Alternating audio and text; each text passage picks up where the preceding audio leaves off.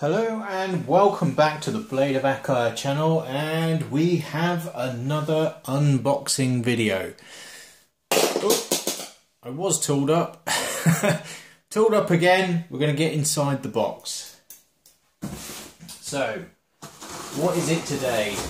Well, you might be remembering that I purchased a Warthog recently, and I said I was going to get some mounts. This should be the mount. So the mounts have come in from Monstertech DE. So hopefully it's all in here.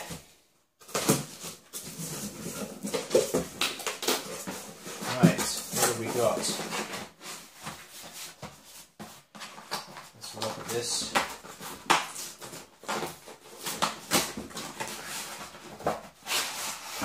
Hey. Okay, so that's one of the base plates. And there is another base plate, which I shall talk about in a minute.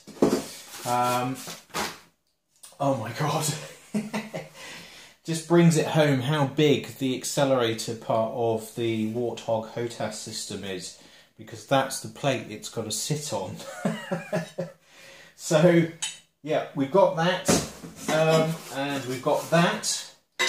So why have I got another one of these? Well, the long-term plan is that I'm going to get another Warthog and make it a left hooker, basically. And when I do that, I'll need to mount it on one of these, and then I have a dual stick set up. But for now, I'm going to stick with the accelerator part of it. Who knows, I might not even go dual stick just yet. I just have to see how it goes, really. And these are the beefy clamps that these need to sit on, like so. That is truly some mega kit. Anyway, so I've got to set about now putting these together, these two hefty bits of kit. I hope it's not to the detriment of overclockers. You've got some competition from Monstertech DE.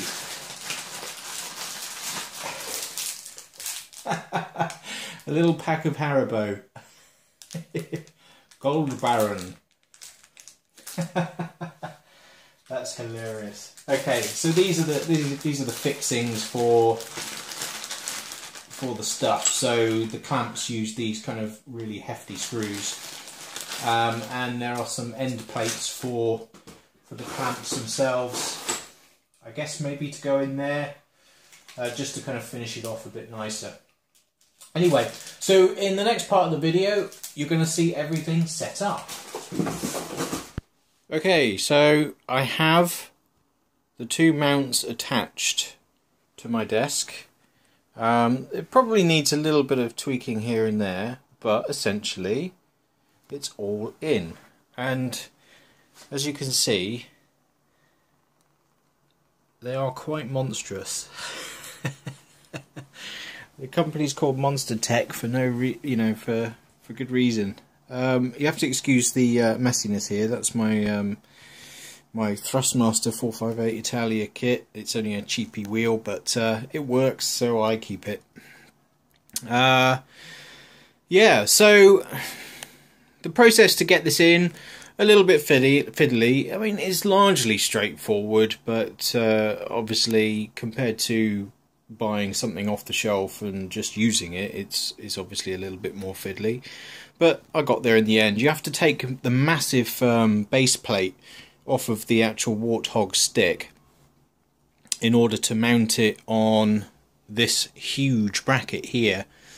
Now obviously this needs pulling back quite far in order to facilitate the movement of the stick, so you've got enough room to move it all around.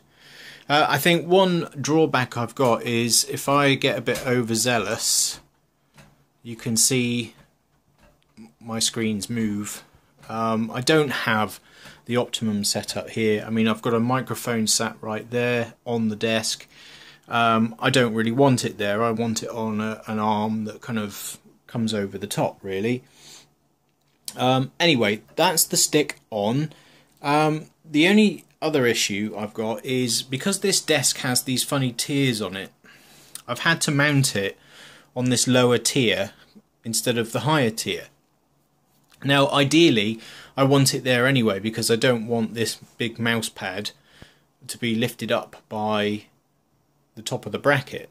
So for me, it kind of works down there. But my problem is that the kit doesn't come with the 6, 7 or 8 mil Allen key that you need to get into here and make the necessary adjustment. I just don't have that. So I'm now stuck with this at the lowest, or the setting that it came with out of the box, and I've got the same issue over here with this down here. So ideally for both I need them up here so that I can reach them a bit easier. But that said, if I move in, we can see from here that actually it's, you know, even all the way down there, it's actually not too bad.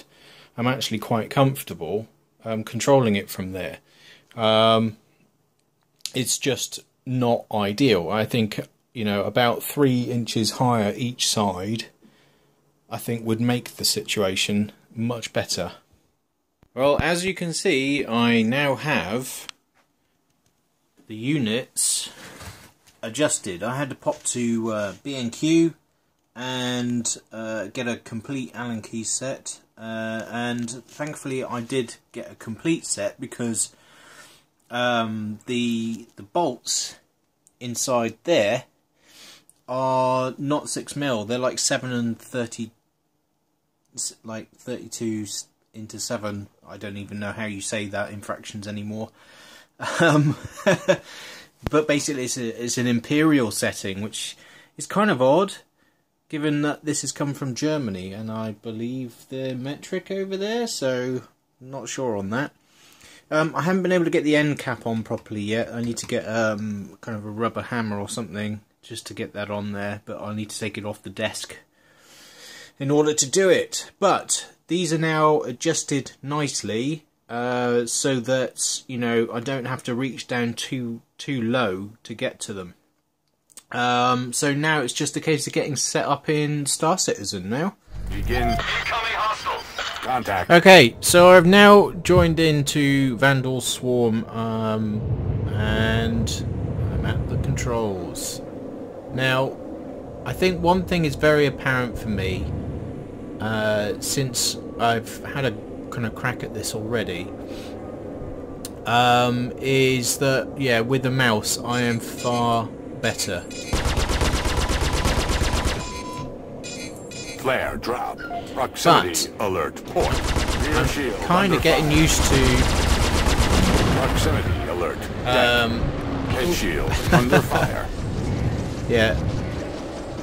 It's just way more tricky doing it with this setup right now. I can barely concentrate. And I've just realised I've got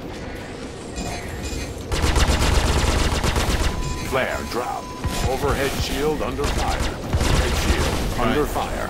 Shields recharging. Shields this recharging. guy on my tail. My wingmen are doing absolutely jack all.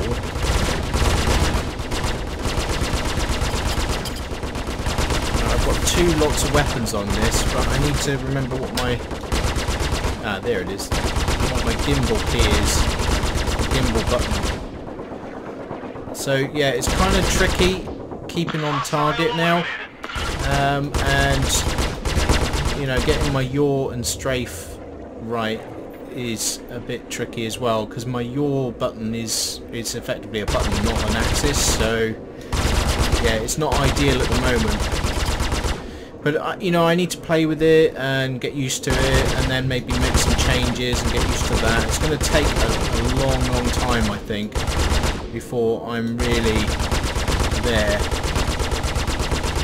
Shield It's taken so long just to take down one.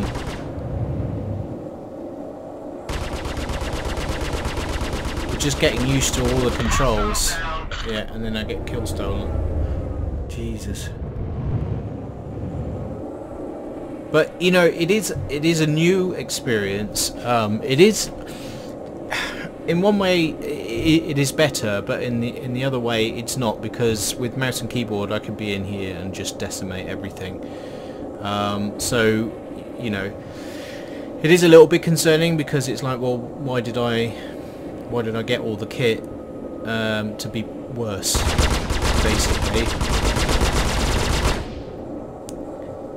But it's going to take a little bit of time, I think, and I need to give it that time.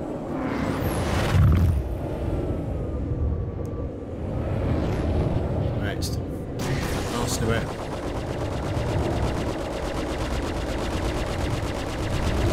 Get on this guy. And this is the problem, is being able to centre up on someone. I'm using a sabre at the moment because the Hornet, there's something wrong with it at the moment, it seems. The M4As that come out, that are on the default loadout, they don't work.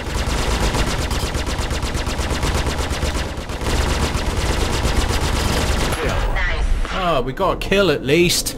0 hostile contacts. And this is quite risk-takey, I have to say. I'm not used to it. The stick is very hard to pull around, and I think not having a twist is really bad on this stick. I have to say it. I mean, I've got some pedals. I might try using them at some point.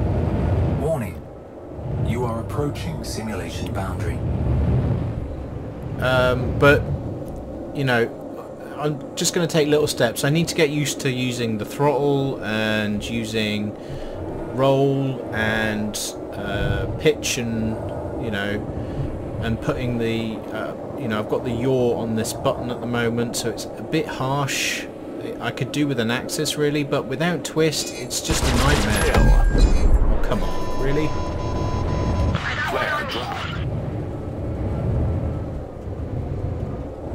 Proximity alert. So negotiating things like the asteroids and stuff, it kind of works. It kind of works okay, but it's just targeting that I'm really struggling with.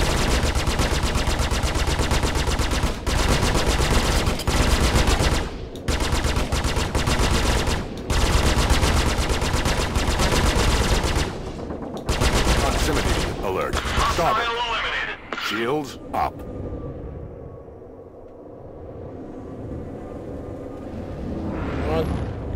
Take this one out. See, with the mouse I'm able to easily respond to the direction changes in the target, but with this setup I'm not finding that so easy.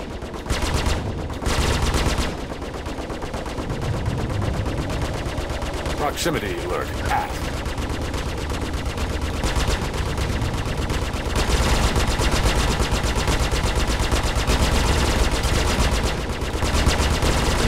Target very well. Well, I didn't get half of those kills, to be honest, or more than half. Anyway, I'm going to leave this episode here. So yeah, I've got a lot of right, shut up, I'm talking. Yeah, I've got a lot of getting used to this stick setup. You know, it's going to take a long time, I think, getting used to the different controls. I'm not sure why the strafe wasn't working then. It's supposed to be an axis, but it just doesn't seem to be working very well right now. But I'll figure it out. It's just the biggest concern for me right now is with the mouse. It just feels so natural, and with this, it just feels just completely alien right now. Anyway, I hope you liked the video. If you did, don't forget to hit like, share and subscribe, and I shall see you all in the next episode of Star Citizen. Thanks very much for watching, and bye-bye for now. Right, okay, run. What? Oh, what? The dog is savage.